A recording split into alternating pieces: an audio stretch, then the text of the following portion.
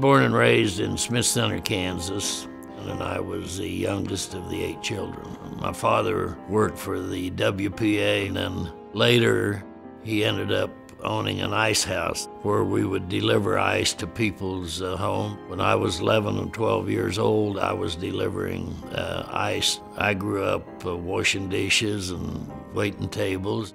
I loved the sports. We had a very good basketball team. We went to the state tournament the first time Smith Center had ever made it to this.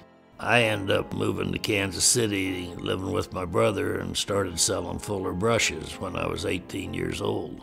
I got a call from my high school coach, and he had been offered this job at Butler Community College. He offered me the scholarship, so I ended up going back to school. As part of the scholarship, they got me a job. I was what they called a bottle washer. I could work as much as 39 hours a week. I could go to work at 3 or 4 in the morning and get in my hours. I did that during school and played basketball. And in the summertime, I worked at the refinery. I would go to work there early in the morning, get off at noon, went to work at J.C. Penney's, selling clothes at 1 o'clock, get off there at 6 o'clock, and drove a taxi cab from 6 till midnight.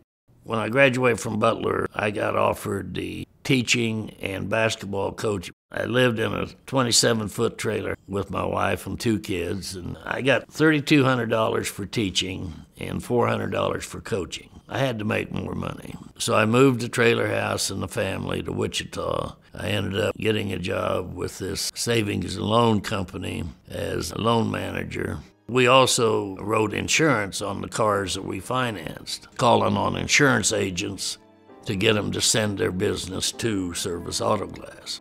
In 1959, I went to work for Service Auto Glass, which later was known as Safelite Auto Glass. There is no other place in the world that I could have done what I did here in America.